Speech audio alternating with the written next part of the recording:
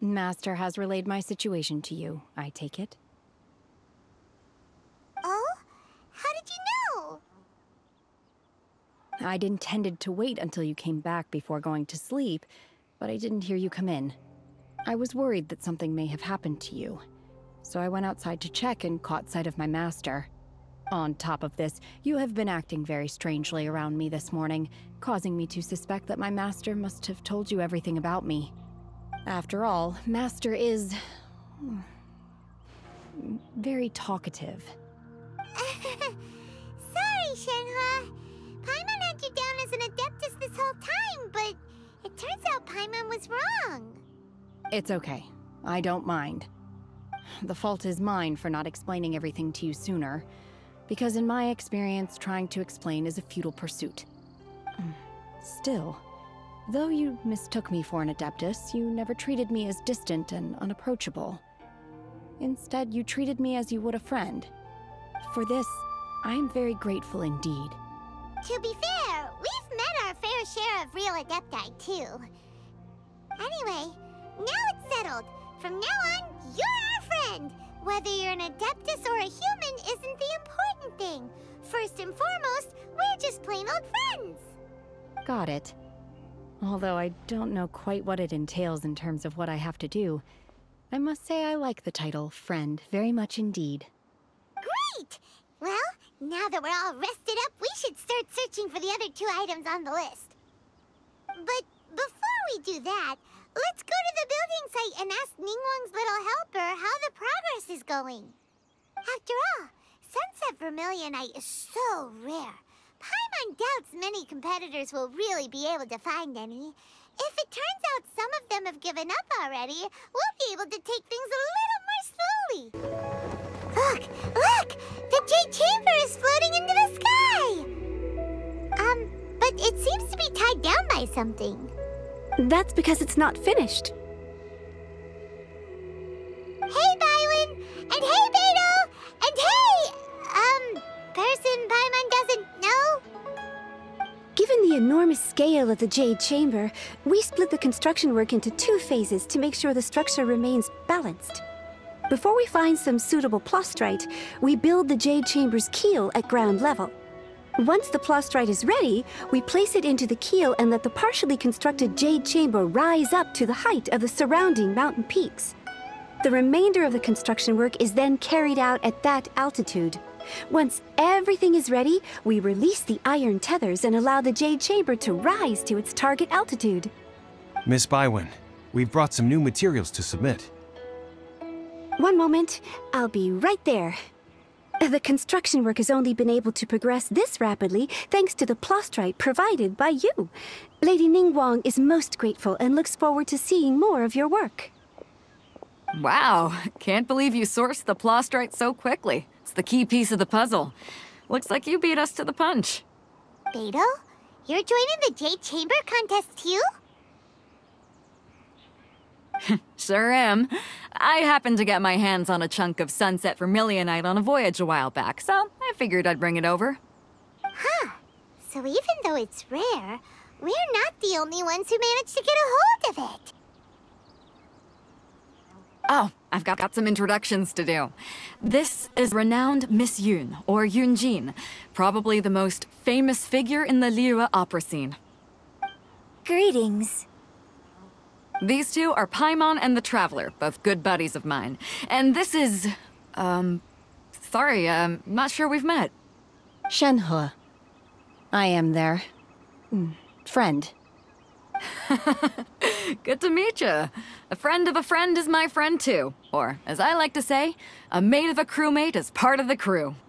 Miss Yun is also here for the contest. Turns out she needed to borrow a boat, so we came together. It's an honor to finally meet you both. I've heard much about you. Miss Shenhe, though we are only meeting for the first time, I have a feeling that we will get along very well indeed. To be honest with you all, I am in great need of this opportunity to ask Lady Ningguang a question. That's why I joined the contest. Thanks to my father's connections, I was able to acquire a specimen of the plastrite required. Fortunately, it was approved for submission, despite being a little on the diminutive side. Wow. So it looks like the three of us are competitors now. Excuse me for prying, Miss Shenhe, but are you competing as well? No, I don't have any questions for Ningguang. I just wanted to help him win. In that case, I have a proposal to make. Lady Ningguang said that the first 3 contestants to procure all 3 materials will be awarded the chance to ask a question. Well, there are 3 teams here. We can split the prize between us. Instead of competing against each other, we could work together to secure the top 3 places between us. What do you think? Sounds great, but how does that change things exactly? I think I see where you're going with this, Miss Yun. The plastrite was the most difficult item to source by a long shot. Luckily, all 3 of us managed to get our hands on it. The 2 remaining items aren't quite so rare, so as long as one of us finds a way to source it, the other 2 can hop on the bandwagon. How'd I do? Is that what you had in mind? Precisely. Huh. Interesting approach. Okay then. All right, I'll go first. I have some leads on these wonder cores. From what I've heard, the core itself is really not that difficult to make. The hard part is getting hold of the ore used as raw materials. I'm gonna head to the ship and ask Suling if he's heard of them. You guys... We will head into town and seek advice from Master Zhang of Hanfeng's Ironmongers. Thought? Wonderful. We'll split into teams then, and whoever makes progress first brings all of us a step closer to victory. I'm gonna take off. See you later. Okay, let's go! By the way, what question are you gonna ask Ningguang, Yun Jin? I'm looking for a venue to host the performance of our new opera. Lady Ningguang has excellent judgment, so I would like to hear her opinion. Ooh, what's the opera called? Paimon wants to go see it. The opera is a labor of love by my father. He wrote it based on a popular urban legend about an evil spirit and an adeptus. It's called The Divine Damsel of Devastation. Ah, hello. Are you here for something off the shelf, or do you need something forged? Excuse me, Master Zhang. We were wondering if you'd heard of something called a Wonder Core. Of course I have. Sorry, who's asking? My name is Yun Jin.